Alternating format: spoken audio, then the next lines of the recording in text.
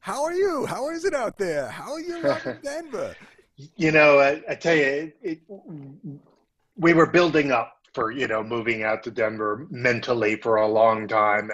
And the excitement went up there, but it has been every bit of the expectation. We're Oh, back in our little lovely house, and we've done some fun things to remodel. And we bought a new tandem bicycle because Denver is just a wonderful place to ride bikes. And we bought some electric bikes, and the kids, my oldest son was in the house, and he lives now a couple miles away. And my youngest child, my daughter, has just had had a child, so we have a second grandson. So it's like everything we wanted, we got. oh, It feels great, and of course, staying busy in spite of COVID. The work is fantastic, and so we want for nothing. We're lucky. that is so wonderful, Carl. You're so It deserving, is. man. You've done such good work for so many Thank years, you. man. It's so Yeah. great that everything's come together for you. I'm so happy for you guys. That's Thank you. fantastic. Thank you. Now, of course, the next thing I need to do is figure out how someday to slow down. Yeah, yeah. Well, I don't know. I go Yeah, back and right. forth about. I mean, definitely somewhat slow down, but not necessarily that much. I mean, not when you're having an impact, right? So it's like, Right, I've right. had a few different people that we've been interviewing, and all of them, the one consistent thing is that, you know what? I love what I do. And if you love what you do, you never work a day in your life. Exactly. So, you know? So, Exactly. That's right. It is not work when you're having fun. exactly, exactly. So, all right. Well, if you would, tell us a little bit about what you are doing then, Carl, and a little bit about yourself as a background, and then Sure. we'll get into the more other stuff. So, So since leaving Westchester, in White Plains, where I came back home here to Denver, and I've always kept for gosh almost 8 years now. I've kept Rabago Energy going, which is just a consulting practice, and that's my platform for pretty much everything I've done and I'm doing. I have. I still have a relationship with PACE at the Energy and Climate Center and continue to work on some projects with them, although that's cut down significantly, just distance. I'm doing a lot of work in electric utility regulatory issues relating to clean energy, which I had been doing before. Since I've gotten here, I've now passed the 100 pieces of testimony record in my. I was summing them up for some testimony I filed the other day. I was like, wow, over 100. So the business of being an expert witness is still very good, and it means that I guess the arguments are still going on, and I get to be a part of them. I picked up a couple of really interesting relationships. I'm doing some work with Audubon Society, who's working on climate issues. Habitat and conservation are important to birds and people. So helping them get engaged in these issues across the country. Doing some great work with the Coalition for Community Solar Access. I saved it for item 8 on your list, but we can talk. I'll introduce it by saying that they've teamed up with an astounding group of folks at a firm called Clean Vibrant Energy, doing some amazing high resolution big data modeling of the electric grid in the United States, with an idea towards truly optimizing a build out to uh, carbon elimination and clean electrification of our society. Um, and then I've also picked up, I reconnected with an old friend, and I've picked up another engagement working with a company that makes jet fuel out of corn. And the wonderful thing about it for sort of sustainability advocates is that if you manage your environmental actions all the way back to the farm, you can actually make jet fuel that has a negative carbon score. wow. You can fly a plane and reduce carbon emissions at the same time.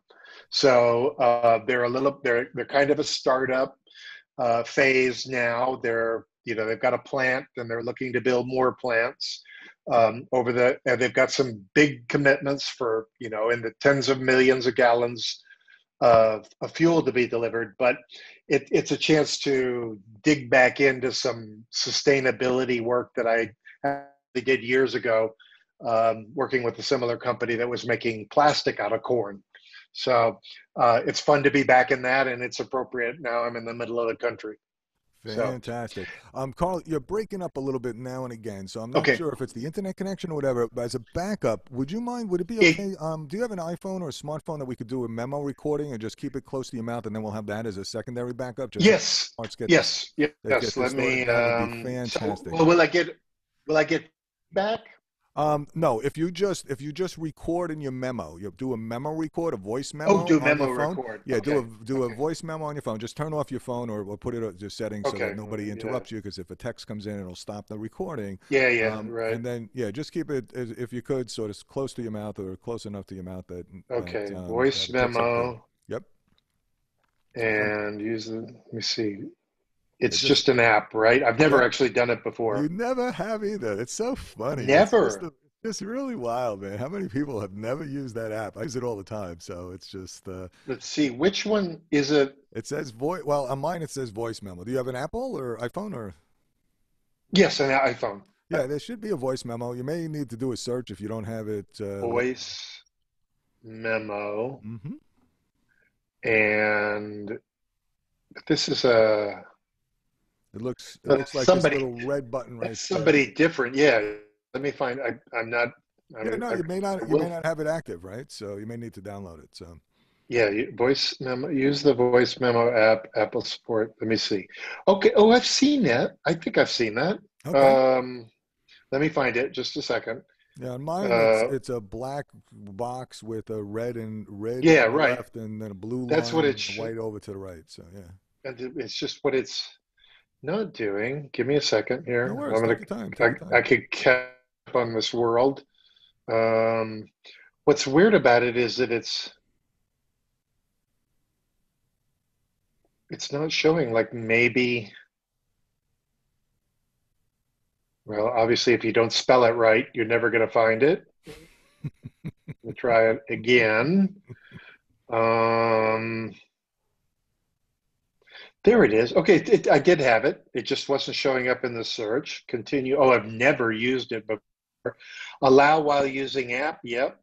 And oh, okay. I did Okay. something once. That's good. All right. That's it. So at the end of this, two things I'll ask you to go Okay. through. Let me Just go see. back. I'm gonna look.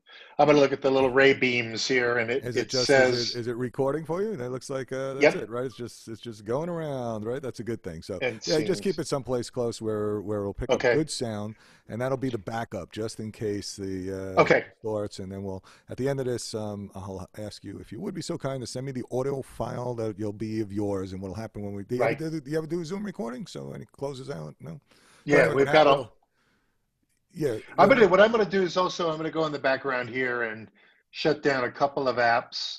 It's funny because I did just order my new. Let's see. Oh, that's okay. Um, my new modem and stuff. So in a couple of weeks, I'm going to be in great shape. But awesome. here we are. Okay, yeah, no worries. Okay, so let's see. Some extraneous stuff. Safari off. No reason to check email while we're talking. That one is gobbles up energy for some reason. Yeah. Okay. All set? Okay. How's it? So we'll keep talking here. Is this? Are you hearing me? Okay. I can hear you just fine. Yeah, Good. Okay. it's just been breaking up a little bit now and again, and I Okay. know my tech guy is going to basically freak out if I don't have a backup. So, Okay. he's Fair a enough. 19-year-old and he's amazingly talented. I don't know if you saw that video that's on my website about the whole launch.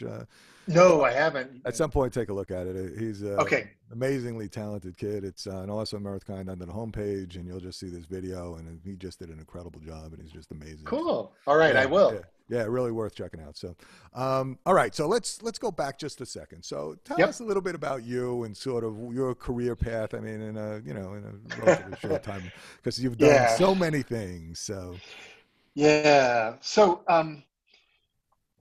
I guess I'll just tell the energy story since I got out of the army, right? But I mean, I graduated. After I went to college, I wanted to be a lawyer, and the army was good enough to pay for my college and for my law school. I started as a criminal attorney in the army, and then my last tour to be a member of the faculty at the U.S. Military Academy at West Point. And uh, long story short, I had an opportunity. I heard there's this school called PACE that was offering an advanced degree in environmental law. And the Army needed that. And I thought, well, this might be fun, a specialty. So went to, I taught school to cadets in the morning. I went to school at night to learn environmental law at PACE, and just fell in love with it as a legal thing, and also got to work with Dick Ottinger and Dave Woolley at the Energy and Climate Center, and got involved with the externalities issues, and that really was sort of the drug that hooked me. The idea of what was going on, the biggest one of the biggest industries in the country and the world, indeed, and there were issues associated with environmental impacts that were huge and not being dealt with. It just struck me as a great opportunity. So I got really excited. I decided to end my time in the Army, and I got out to, I was actually lucky enough to land as a law professor at the University of Houston, back home in Texas. And then a couple of years later, and Richard got elected governor, I got a chance to be a public utility commissioner. It was interesting. A lot of people get that opportunity when they're a little older and they've actually done more. I got a chance to do it when I was 34 years old, and it was just astounding. You're regulating, $20 billion worth of utility industry in the state of Texas at a time when renewable energy was just coming on. We did wind farm in Texas at that time. Now it's, the biggest state for wind in the country. A lot of clean energy work going on, integrated resource planning. So I was stuck. Shortly thereafter, got a chance to serve in the Clinton administration and to lead research and development programs for all of the renewable energy technologies. So all the guys that worked with me, for the most part, were physicists and engineers, and they were wonderfully patient in explaining things to me. And I got to work with the labs and universities, and of course my great staff in advancing clean energy research and development. And then since then, a string of other great things: advocacy work with Environmental Defense Fund, consulting work with CH2M Hill, an engineering firm, policy work and analysis with the Rocky Mountain Institute, and even some time as a utility executive with Austin Energy, the municipal utility in Austin, and with a global multinational energy company called AES that we had. I was doing regulatory affairs in some 28 countries where we had or operated utility businesses. Plus, we at the time had the 6th largest wind company in the world. So I was doing development work with them. And we launched a greenhouse gas credit business in conjunction with GE Energy. So I've had a chance to do a little bit of everything, and that set me up perfectly to be, a single solo practitioner with lots of opinions about everything. So there I am. You've done a tremendous job. So from your perspective, where are we at, and where are we going, and what's in the way? Yeah, it has been building for some time. Back in 2002, we was it 2002? Yeah, we published a book called Small is Profitable when I was at Rocky Mountain Institute, and we essentially announced the coming of a revolution in scale, that the electric grid and energy services would get smaller and smarter and right-sized for the needs, and that the era of overbuilding power plants and electric infrastructure was over. And that the new world would be, like I said, smaller, smarter, right-sized. We were just 20 years ahead of our time, I suppose, which Rocky Mountain Institute often is. but but we were right, and the revolution in scale is progressing, and electricity services and technologies and capabilities are now moving toward the loads and the needs they serve. Things like, you know, carrying around a little solar powered battery recharger for your phone when you make a long road trip, a power plant in your backpack, right? That you can recharge using nature, which enables you to have communications and computing in your hand, but also rooftop solar, community solar, all these kinds of things, storage taking off like gangbusters. So where we're at is that the the economies of manufacturing scale now dominate over the economies of plant scale. So not bigger is better, but more is better. Or as Amory Lovins used to say, the economics of auto manufacturing, not cathedral building. And the people, you know, the hegemonists, the monopolists who believed they would hold it all and that electricity would be nothing but a commodity, that are sort of losing control. They're fighting, still have immense political power. We see this in the news stories about these scandals that have happened in the Midwest, and of course the ever scandalous state of Florida. But they're giving way. They've also given way, sadly, because we've dithered on climate, and now things are getting pretty damn serious. So we've got a growing impetus for having to do something, a growing capability for being able to do something about it. And all we have to do is change everything we know about how electricity is made and served to us. But I think we can. You know, it's not quite the computer revolution because we have 100 years of history, but it is moving at that pace and with that significance. So we will dislodge, we will shut down the old stuff, we will reimagine and reconfigure things, and we will be better for it, and we'll be more climate responsible for it. As I said, what stands in the way is anything we've ever done before, which is usually what stands in the way of everything we want to do.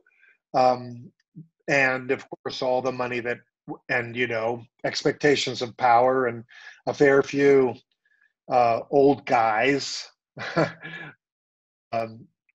that, you know, are planning their retirement and now need to retire maybe a little bit earlier. So. So for the average person, like, what does it mean to them, and what is it that they should be paying attention to, and what can they Right. do? Yeah, you know, I often find myself talking about this to people. There's a couple of things that come to mind. The first thing is that if they pause, and we often pause and think about the amazing power of these cell phones, and how computing and information and operation management have changed our lives. I mean, just, you know, and anybody who pauses for 5 minutes just will, oh my gosh, right? You know, that we use little sayings like, you know, that an iPhone has more computing power than an entire Apollo rocket ship that went to the moon, right? But it is pretty impressive, and we're doing an amazing number of things with our devices and with computers and with information. So if you analogize to that, and it's a pretty robust analogy, you can imagine what's possible in the electricity space, you know, and we're seeing it with electric cars, and we're seeing it with rooftop solar that now is no longer unusual. It's common in almost every neighborhood. And it'll be more common with things like people having storage units in their garages and things like that. So for the ordinary person, it's like, here it comes again. It's going to come in another way, and it'll work for you, and it'll probably be better. And you'll be telling stories to your great grandkids about how you were here when they used to just make electricity at power plants, you know, that used to sit outside of town, or that is now the art museum or the cultural center that's been converted to something useful. or newly useful. So we have analogies and we can see them. We can see dramatic change in our lives. We can also see even glimmers in this crazy COVID thing of how we can get along and we can be more connected and yet be more remote. We could do things like this interview, which you and I might have just done as a phone call before, but now we're doing with a video stream as well. Um, and so we're going to see new ways of doing things, right? And that means new opportunities for those who are willing to dive in, and maybe a little bit of sort of discomfort and need for adaptation for those of us who try to stick to our ways. We see that, with like the current political administration fighting hard to preserve a industry that, if left alone, would just like to die peacefully, but nonetheless is being propped up in some places. So there'll be a little of that as well. But our kids will teach us, and we'll learn to go along, and we'll eventually send JPEGs to our grandparents, and we'll send them back to our grandchildren, as we already are doing. So I think it means also that we're going to have the tools to deal with some of the most fundamental human problems we have. The biggest one is climate, but close on the heels and actually not separate from it is justice. Anytime a change happens, you realize kind of what was wrong as well as what was right about the way things were before. And what was right was that everybody had, pretty much in the United States, for example, has access to electricity. That's pretty freaking cool when you think about it. 99% levels of access to electricity, one of the most useful forms of energy that has ever come along. But what's wrong with it is that the distribution, and I don't mean mechanical distribution, the distribution of benefits and costs is rather unequal. And we're learning with this new opportunity to transition to clean energy that those opportunities are also even more unequal. The rich can afford to put solar on their roofs and to buy the most energy efficient appliances and equipment, and can afford very pricey electric cars. The poor, not so much. The pollution is still in urban neighborhoods. The diesel trucks still idle outside homes of the poor. So we have the fact that this is something we did not even question until somebody started saying, well, now we have the potential of the fact of an electric vehicle, which does not pollute while it idles. In fact, it doesn't even bother idling because it doesn't need to run. Again, now we know that the dirty buses, the dirty trucks are in the dense urban neighborhoods and in the neighborhoods of the poor, and we can do something about it. And so we've been given this chance because of technology, because of change, to make things right and to be more responsible for the climate at the same time. This is the calling of our day. Wonderful. So let's take a little different tack. How about if you share something that most people wouldn't know about you if they looked at just the stuff that's out there? Yeah, I try to think about that. I'm try to be pretty much an open book. And it's hard to say something like this without, being a braggart. But hey, my ego's in pretty good shape. So I'll start with a brag. I was an Eagle Scout when I was 12 years old. Legally, as fast as you could possibly do it. I had the opportunity to skip several grades. So I was the youngest second lieutenant in the Army when I became a second lieutenant at the age of 19. And then I just used all that time to catch up and get into the law business.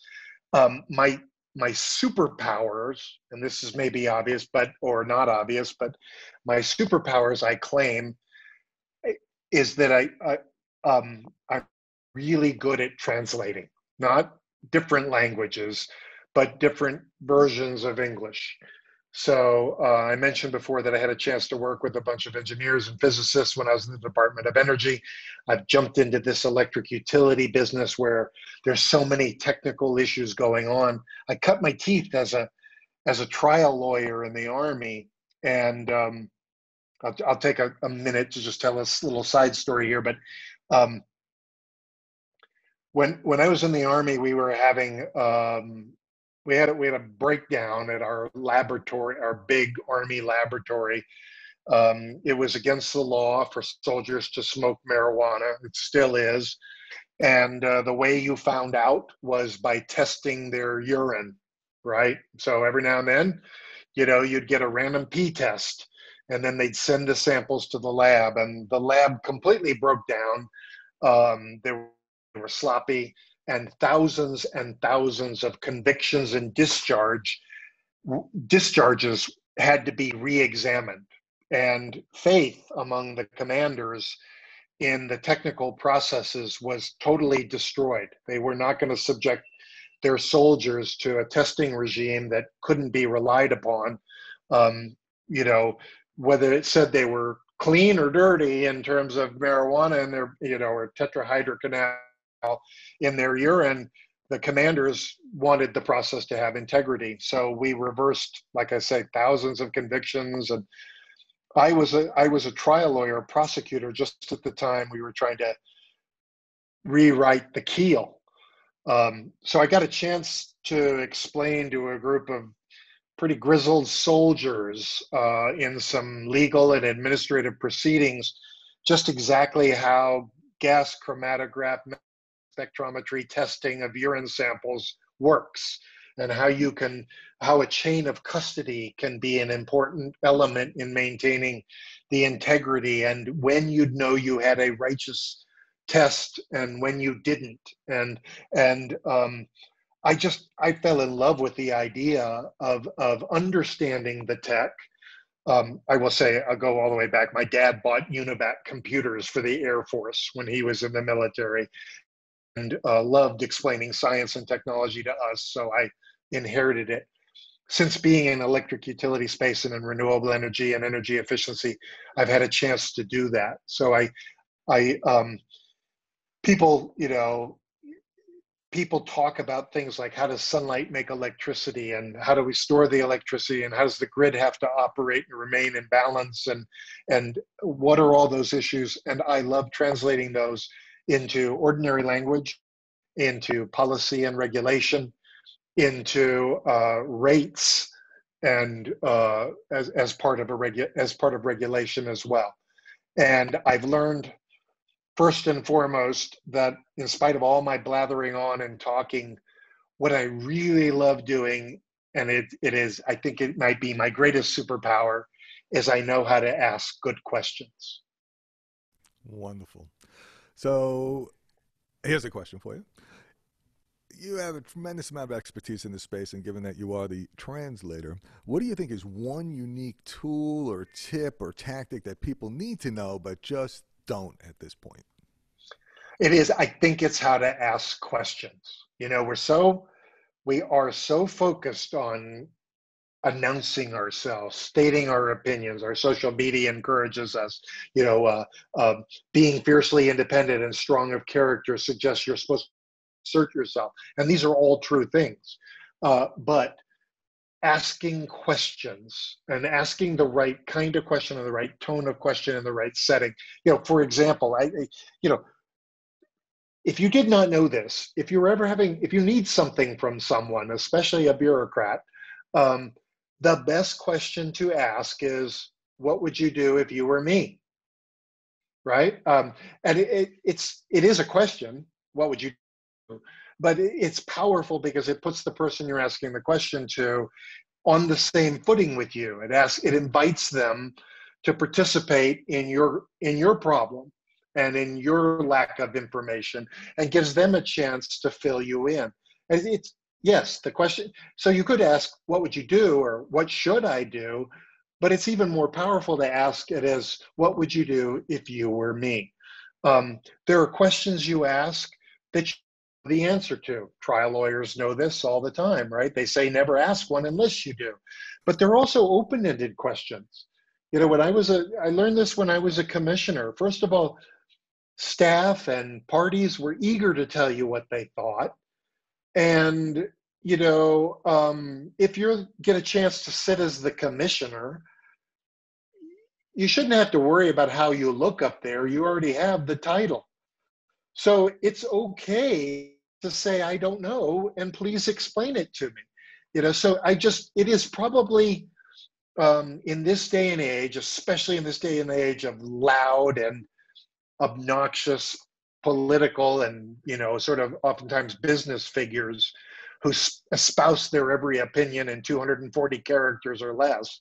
I think this is a good time to ask, to just find out ways, think of all the ways you can ask questions and get better at that.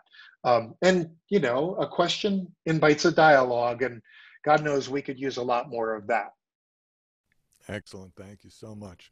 So, we like to start sort of like where people had their tough times, the things that almost broke them, but then led to a change that was dramatic. Could you share with us one of your worst clean energy moments and what happened and the story and what did you learn from it? So, Yeah, thanks for giving me that question in advance so I could kind of think about it and dig up all those old bad feelings. No. sorry. Here's the one that was most profound that I probably learned most from was so I had a chance to be the first person to take value of solar analysis and use it in creating a value of solar tariff. And the concept was pretty simple, that instead of just doing rates based on costs, which is the old utility cost plus model, that we'd actually do a rate for solar that was based on value. And that we'd compensate people who made energy with solar, customers, at the value that their solar provided to the entire system.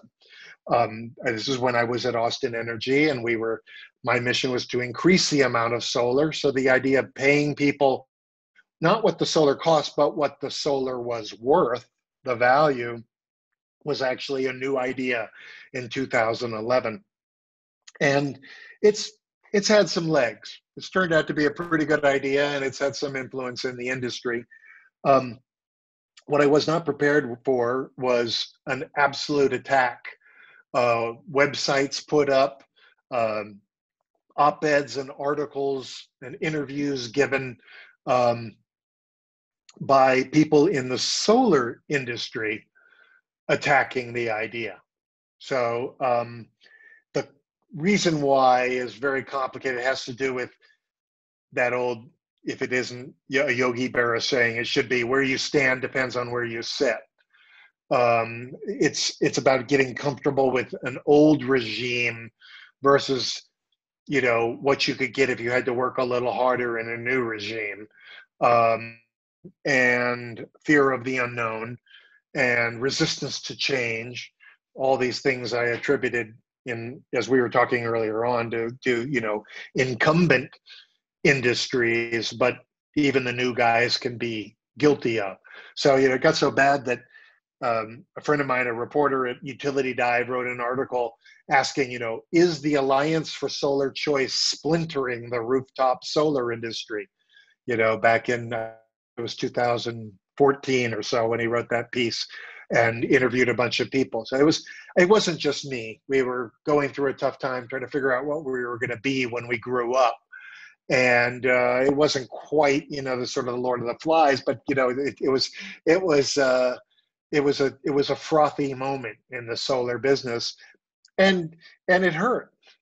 It hurt. I was really proud. I thought I had come up with something that would sort of lead pathway towards resolution of some issues and move to a positive direction. And I expected resistance from, the coal burners and the others, but I did not expect a full frontal from what I thought were my friends. We've reconciled mostly because they've realized that I was right, but I'm being a little funny. I learned a little too, and we got through it. But that was tough, and I'm not sure I could have been more prepared for it. That's probably the question I'll ask myself a lot. You know.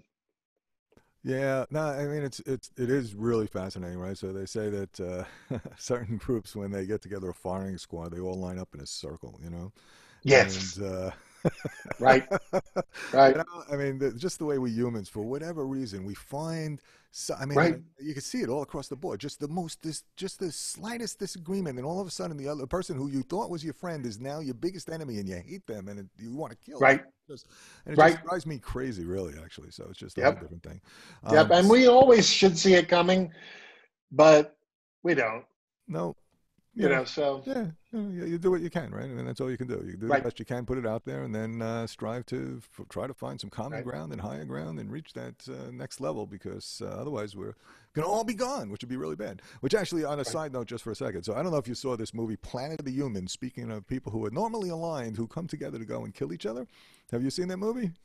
No, I haven't. Have you heard about it? It got so much, yeah, it got so much press Yep. that it's like, oh, I'm not sure I could even enjoy this now. No, I you don't know can't what enjoy side it. of, You can't yeah, enjoy yeah, it. You can't right, enjoy it. It's horrible. It's horrible. Here you yeah, got a guy, Michael Moore, that you would normally think, and right, his buddies, who you would normally think would be somewhat aligned on some of these things, basically saying, yep, 7 billion humans, we're horrible. We should just get off the planet. We should basically kill ourselves because we're horrible and there's nothing we can do. And everybody that you thought was doing good things, they're not. They're really horrible people too. And we should just string them all up. They should just be gone. And, I really feel like saying to them, great, man. Lead the way. You're right. Take yourself out of the gene pool. yeah, Take right, your kids. Take your grandkids. Just get off. There's no hope. Just be done. Move. Leave. right, Done. I mean, it was just so hopeless. And that was actually one of the reasons for this podcast, was because I just got really tired of the fact that people are just putting out there's so much doom and gloom in the world.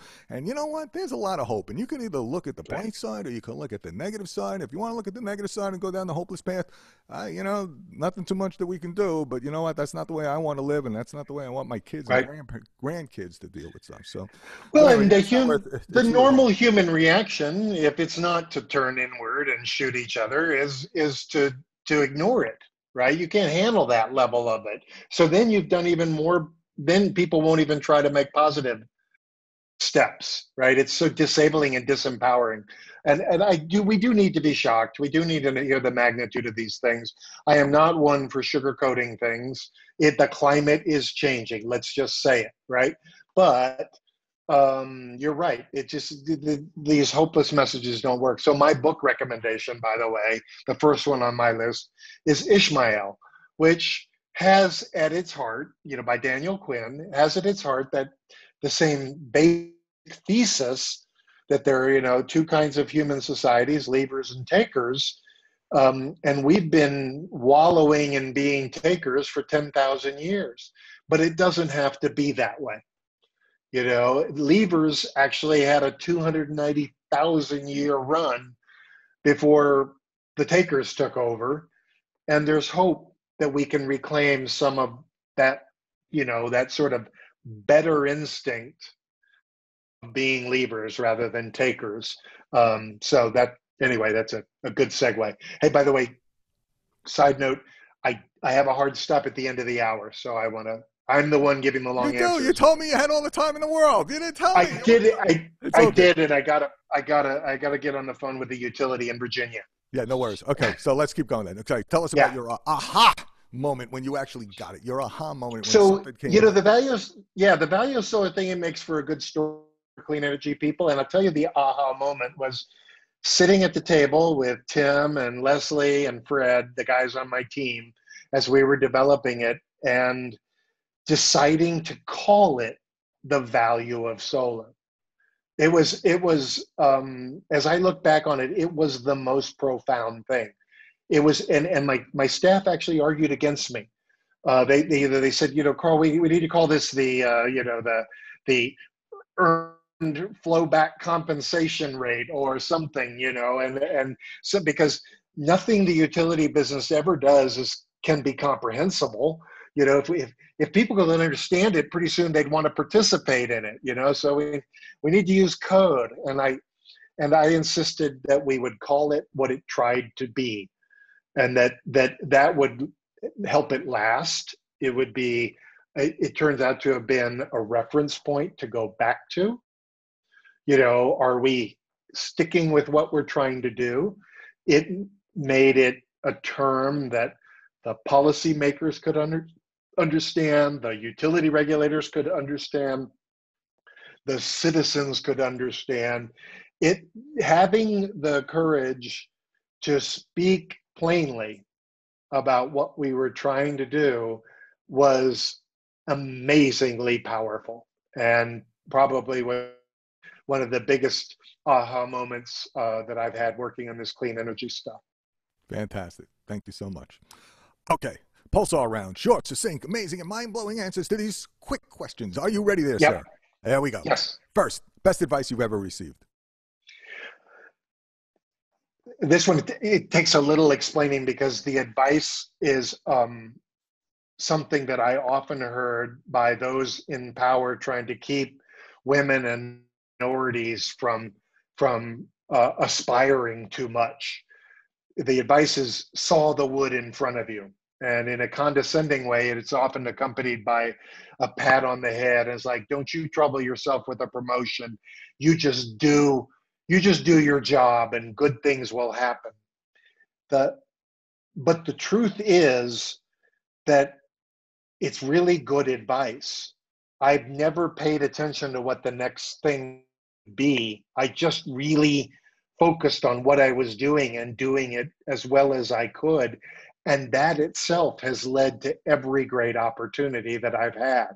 So not as a tool of, like I say, condescension or keeping somebody down, but as a reminder in this world where we're always asking about where the next gig is, that the next gig is going to be even better if you ace this one. So it's good advice for its message, and it's good advice for thinking about how not to use that advice as well. Excellent. Thank you. Share one of your personal habits that contributes to your personal success. I mentioned asking questions and not being afraid to ask questions, trying ideas out on people, taking time to rest my brain. I love riding my bicycle, and I don't ever work or think about work when I'm riding my bicycle. But also I have a morning ritual of surfing the news in the industry. I spend an hour with coffee and just see what's going on, just to let it kind of wash over me.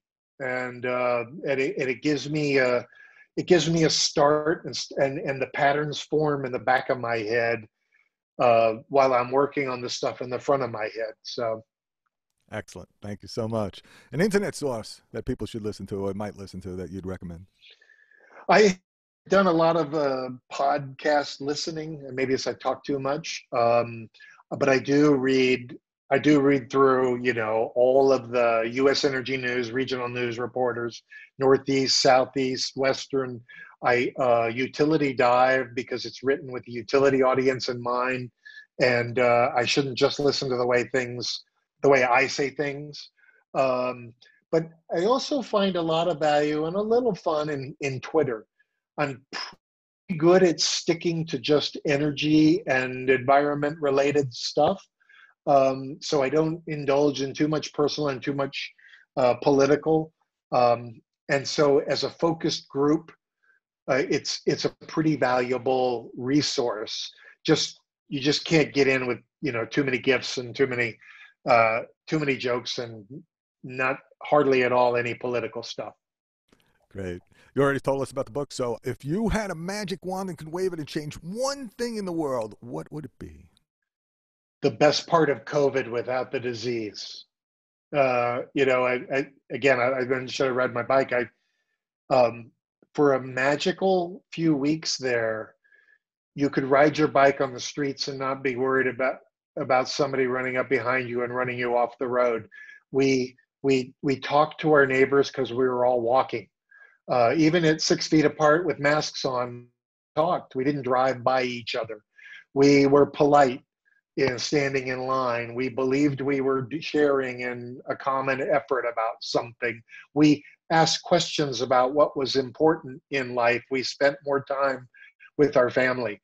I'd have us recreate that without the disease, and get back to community.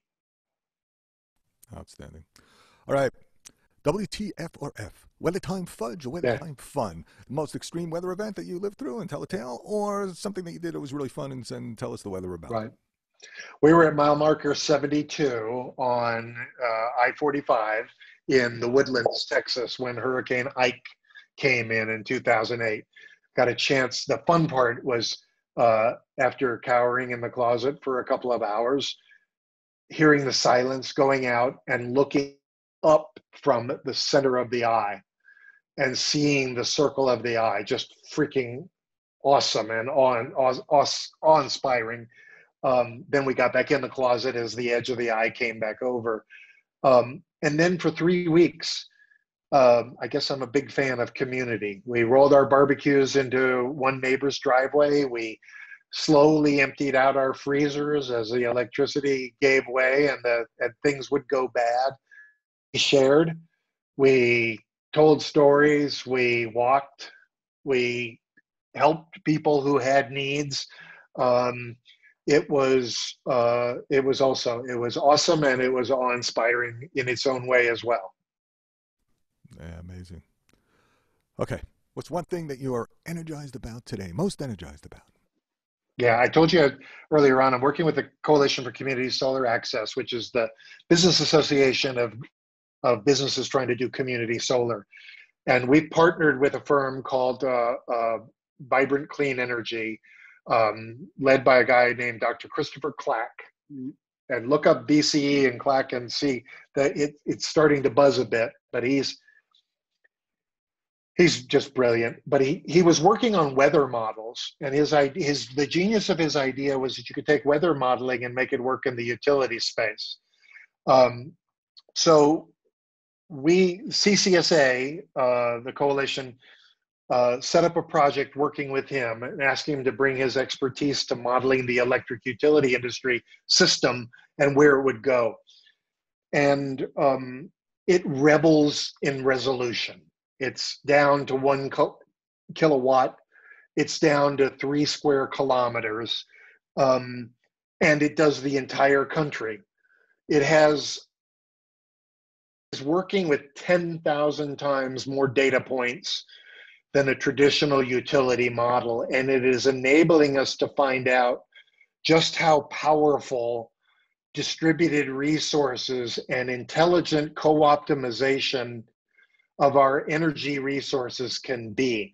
When we run a scenario to electrify the economy and reduce carbon emissions by 95% by the year 2050, by taking advantage of that optimization and thinking about transmission and distribution lines and costs and the cost of fuels and the cost of energy and all of these things at the same time, we can see $4 to $5 trillion